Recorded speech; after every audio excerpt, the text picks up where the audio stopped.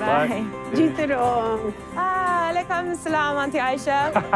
What? She still can't say it. Assalamu alaikum, Aisha. There you go. Oh, that's exactly what I just said. Oh, is that Grinder? Is there anyone we should meet? No. I'm getting married. You are? Who's the lucky lady? Don't know yet. What do you mean?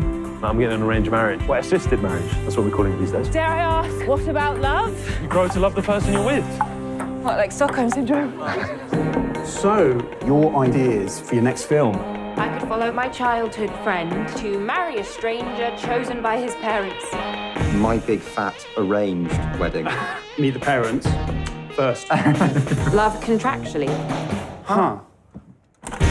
Mo here, Mo the matchmaker. No photos? No photos yet. You're thinking with your lulu, you need to be thinking with your nunu, okay? What's your education, bro? He's a doctor. Oof, no, listen, top of the food chain. And any vices I should know about? Drinking, smoking, dogging? No dogs, no pets. No, dogging means something. Don't worry. Cats are okay. Got news. I got engaged. Wait, what? Very lacquer. Hi. Hi. It's love at first Skype. How do you feel about possibly moving to London? She's fine with it.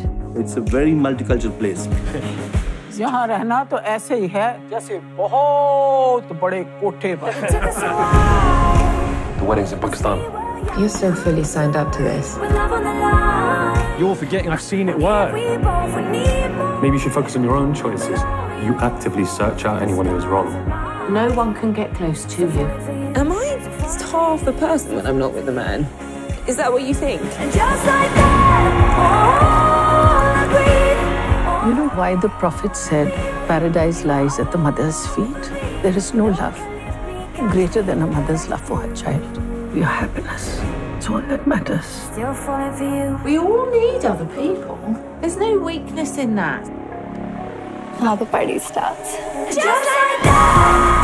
I used to think that I was scared of being with the wrong person, but now I realize that I'm scared of being with the right person. I've been very lucky to have them as neighbours. Actually, they've become like family to me since your father left for that teenage whore. She's 35.